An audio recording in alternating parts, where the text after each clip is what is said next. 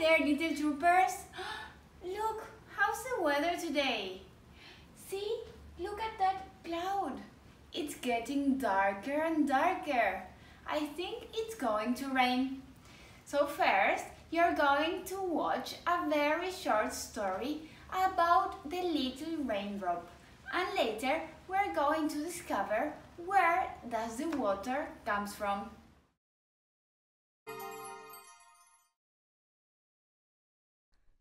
The Little Raindrop by Joanna Gray.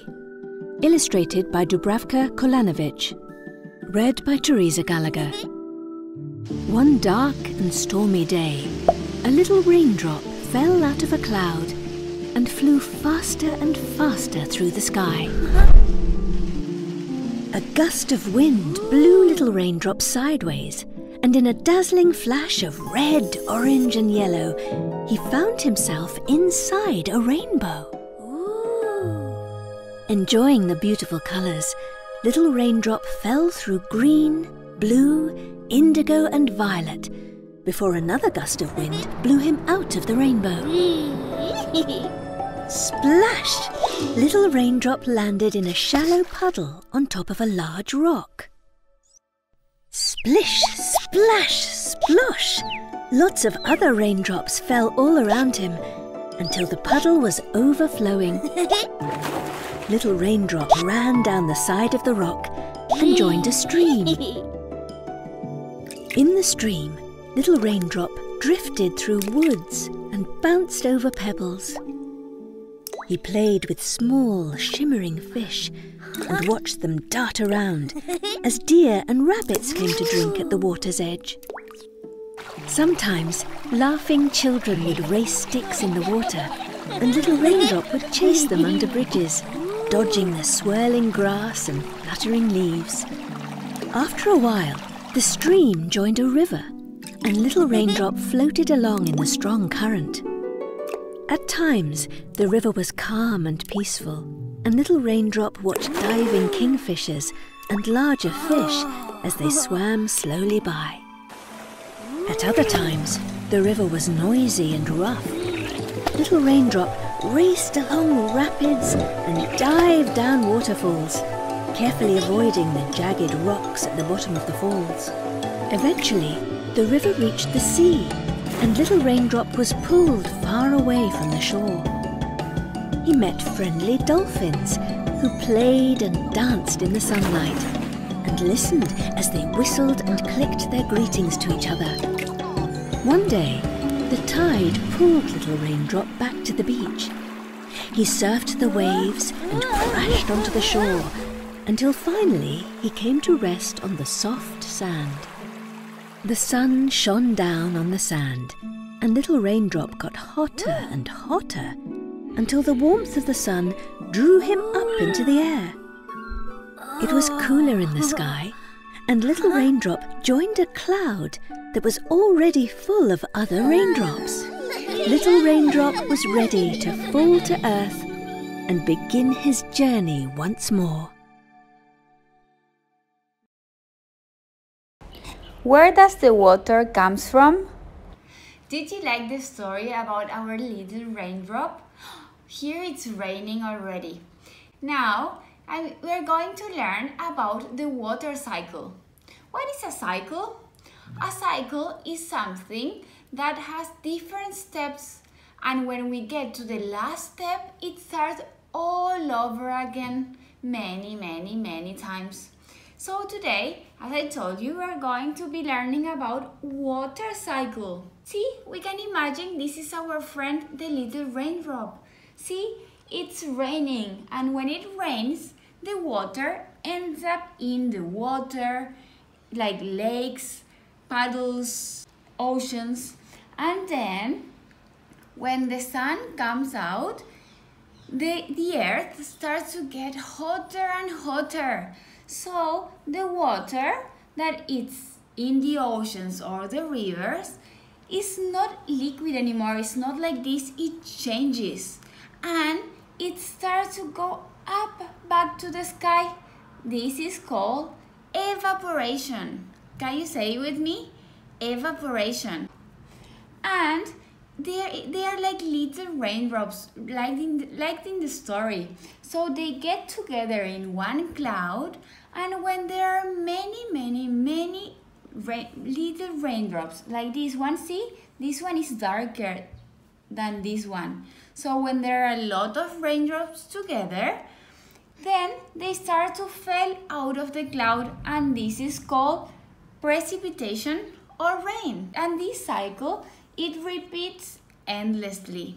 So now we're going to do something very small, but it's going to show us what really happens with the water. How is it that the water changes from being liquid to be a gas like the air that we breathe? And for that, I got here water. I put a little bit of food coloring, okay? But if you don't have it, it's okay. First, I'm going to write some things.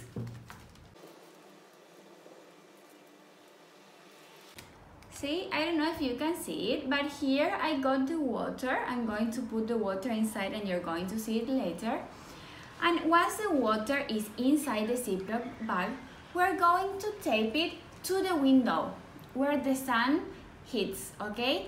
And we need to wait. After a while, the idea is that you're going to start seeing little drops of water to see how the water that is liquid starts becoming like water vapor. Can you say that with me? Water vapor. So you're going to see little drops like this one inside the bag after a few hours.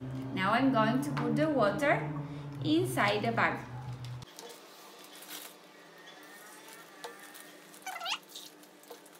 Now we already got the water inside. Remember that after the sun comes out, the earth starts to getting hotter and hotter, and that is when the water starts to go up to the sky again. So the same thing is going to happen inside our bag, but we need to be patient. I hope you enjoy it, and later I'm going to ask you if you could see all the little drops inside your bag. Water cycle craft. Now you might want to pause the video so you can get all the things we need for the craft. We're going to do a small craft. Here we got all the steps in the water cycle. We got the evaporation, the sun, the precipitation, that is the rain, the collection, and the condensation. Remember, what was condensation? Was condensation in the water or up in the sky? Yes, up in the sky. So we're going to use some cotton to pretend that these are clouds. So we're going to take cotton and we're going to paste all around the condensation paper.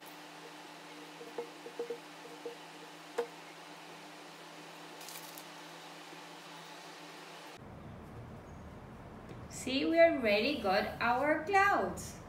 What happened when we got a lot of raindrops inside a cloud? Yes, the rain will come, and that is called precipitation. So we're going to take 3 pieces of paper like this one, and we're going to draw or color raindrops.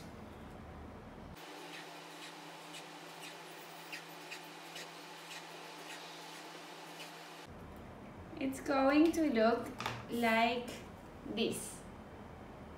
But once the water comes down from the cloud like rain, where does it end?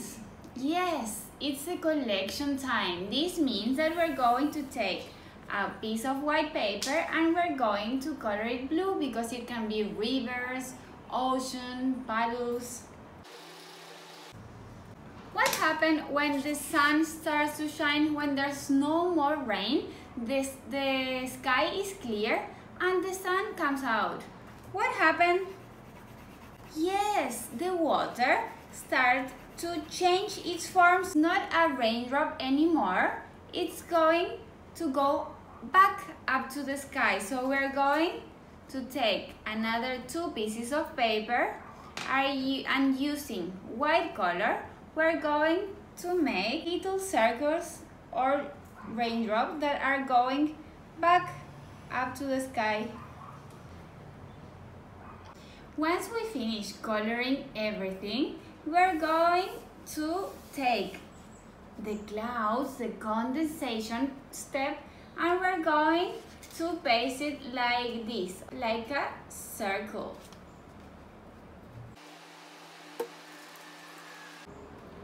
You do the same thing with the sea or the ocean, the collection step. And how these two connect? What do we need?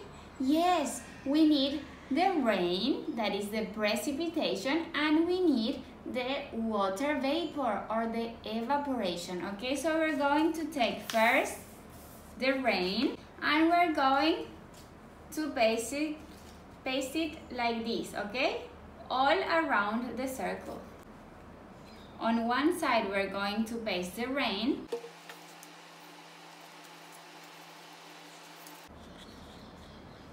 See, here we got the clouds, the rain, and the ocean and rivers. And now, what do we need?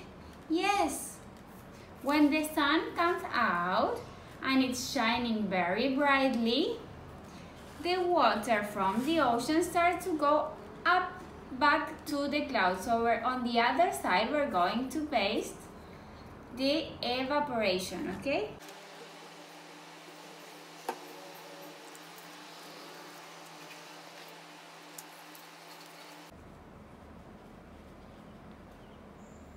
So we got the evaporation on this side